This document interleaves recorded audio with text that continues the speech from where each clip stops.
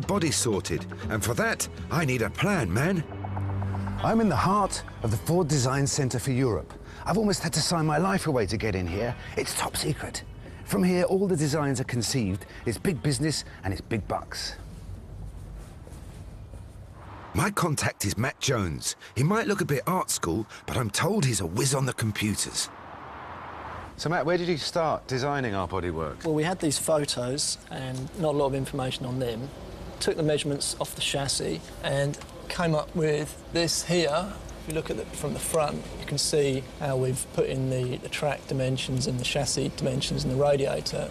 And all the bodywork is made from the photos, which is sort of guesswork, really. Oops, it's come out like that. And if we give it some colour, it starts to look a little bit more like a car. Yeah. And how confident are you you've got something our bodyworker can work with? Reasonable, because luckily with this system we can, if we see a side view here, we can give him a drawing of that and he'll be able to measure off the drawing, scale drawing, exactly what he needs to make the body. All right, here we are. With that done, it was time to get the plans off to our coach builder. Good luck. It's been great doing business with you. OK, cheers. While Suggs was mucking around with supercomputers, I was heading north with my wobbly wheel to probably the only firm in the country who'd be able to fix it, Specialised Automobile Services. These guys are pretty much the best in the business. There's not a car worth owning that they've not made a wheel for. We've got Steve Hopkins, the big cheese himself, to straighten ours. Right then, Steve, are we going to see exactly how wobbly this wheel is? Yeah, well, let's get it on the jig and see what happens. I'll hold it in position if you want to put the bolts on. This is pretty much the last chance saloon. If it doesn't work, there's no way we can make a press to stamp out a new one. We have to make it work. It looks fairly bad. It's not even sitting on the jig properly.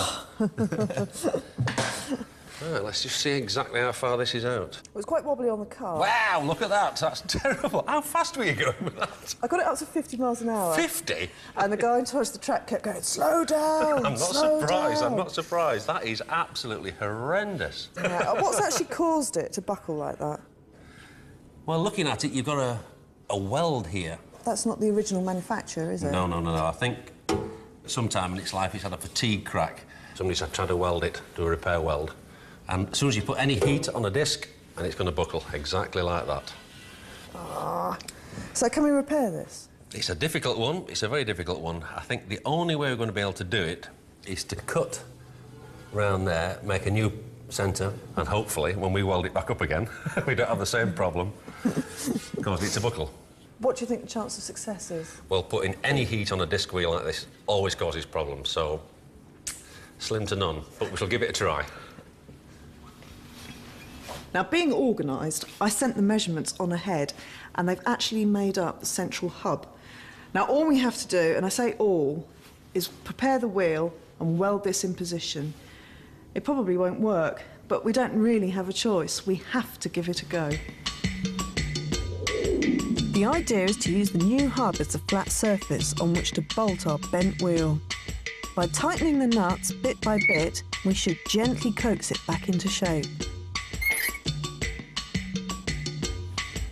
OK, let's get going. Is it time for the gas out? Yes. Hey. This might seem crazy, but the first thing Steve must do is butcher our beloved wheel, cutting a hole for the new hub.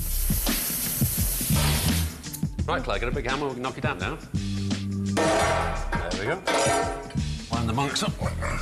With the hub fitted, it needs to go back on the jig, and bit by bit, just a few thou at a time, Steve tightens the bolts, bringing the wheel back into alignment.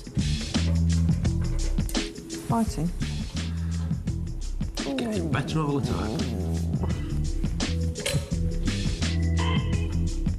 It's then we can begin to weld it all back up again. Now comes the hard bit. As soon as we go anywhere near the thin bits of metal with a welding torch, they're going to heat up, expand and buckle in all sorts of interesting ways. If we're not careful, we're going to end up creating a wheel worse than the original one we had. The alternative is to spend £30,000 on a brand new one, and we haven't got that money.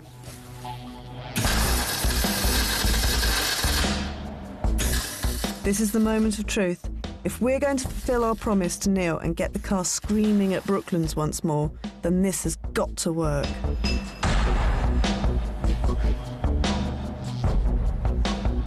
There you go, Claire. What do you think of that? Oh, it's not bad at all, is it?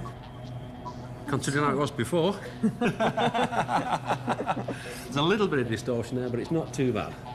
I think we can live with that. Thanks very much. It's fantastic. You're able to do 150 mile an hour on that now? Yep, don't tempt me. I'm going to get that back to the workshop and straight on the car.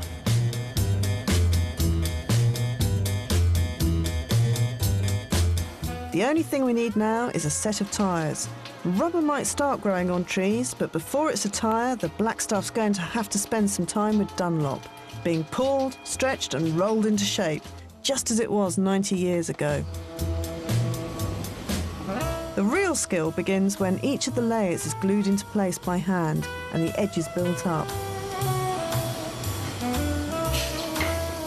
This rubber band is then placed inside a vacuum mould to give it its basic shape.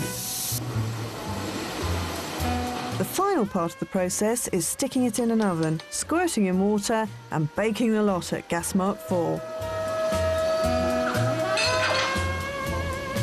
The result?